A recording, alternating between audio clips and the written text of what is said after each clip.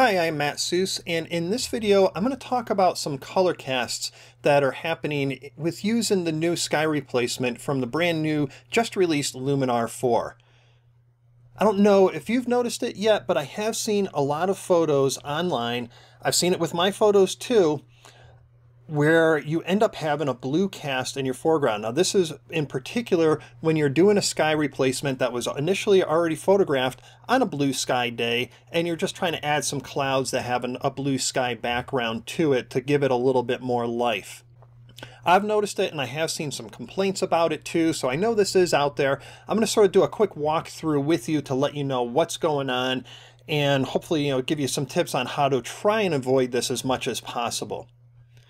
Let's take a look at this photo here in particular. This is going to be a good illustrative way to explain what's going on behind the scenes.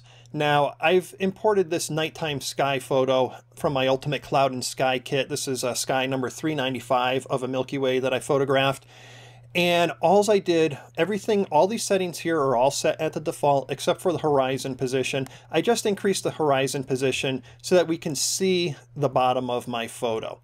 So this is the bottom of that cloud texture. Let's go ahead and just take a look at that. I'll show you what that was, number 395.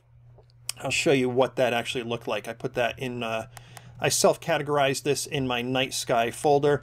And we can see here, that's the bottom of my image. This is the entire image. So all I did was just raised that image up using the horizon position. Take a look down here. Now, it may not be obvious yet, but I have a color cast in the bottom here. Let's take a look at the before photo with nothing. Now, this was photographed right at dusk. Sun was setting behind the tree. It's already gone way below the horizon, and we can see that the sky is actually almost getting, it's a really dark navy blue going all the way down to a light blue as we progress down.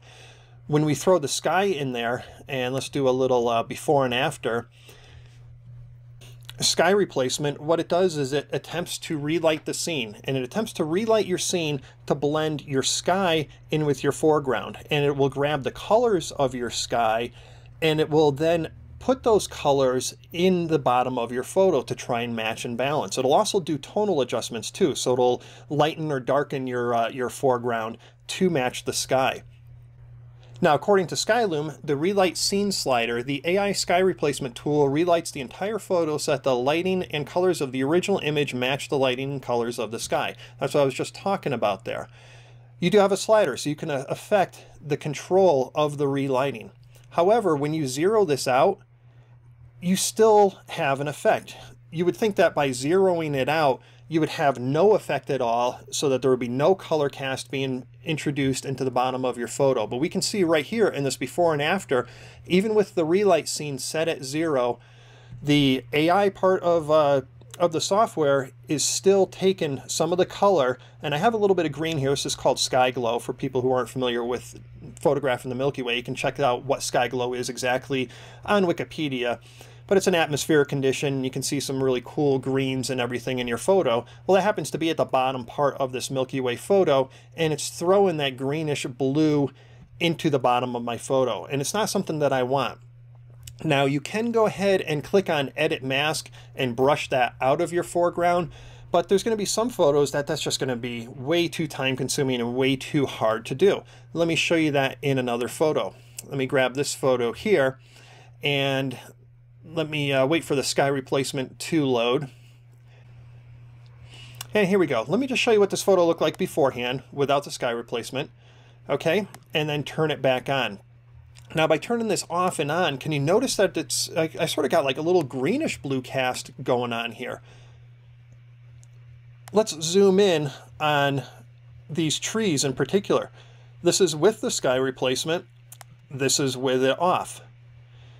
You can see that there's a weird, really bad color cast that's being introduced here, and also even a little bit of blown out detail in the brightest parts of the leaves. Now, I do have the sky exposure set a little bit high. Let's see what's happening with that. I was trying to brighten up just the sky. I thought that would just brighten up the sky, but I also found that it's brightening up and even darkening if I go into the negative values here, more than just my sky. It's also doing a lot to the foreground. So this is another kind of issue that I've discovered right now with the first version of the sky replacement from Luminar 4, where the sky exposure is really just adjusting not just the sky that you would think, it's adjusting the whole photo. The relight scene, you would think when you do it to 0, it's not going to relight your entire scene, but in fact it actually is.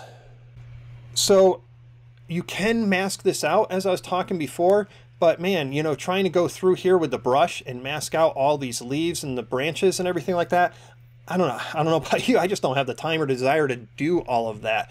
So you'd have to use some other techniques and maybe try using the color correction slider inside of one of the tools inside here in Luminar 4, or some other way of dealing with this color cast.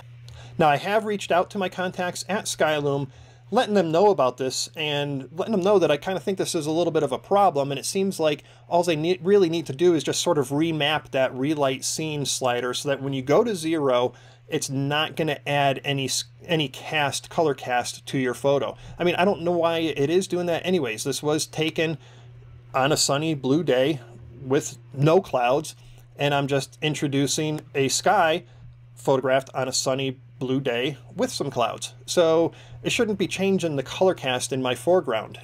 So I do want to stress this isn't a situation that you may come across a whole lot, but when it does come out there, it kind of sticks out like a ugly thumb, and it's quite noticeable in the images that I've been dealing with when I have seen this rear its ugly head, so to speak. Again, hopefully Skyloom does address that in future versions of Luminar 4. I just wanted to make this video just to let you know about the problem, and in case you may have already been experiencing it and wondering what the heck is going on and adjusting all these sliders and everything, there's really no slider that you can adjust. You would think the relight scene going to 0 would adjust it. It's not. Hopefully they get this addressed.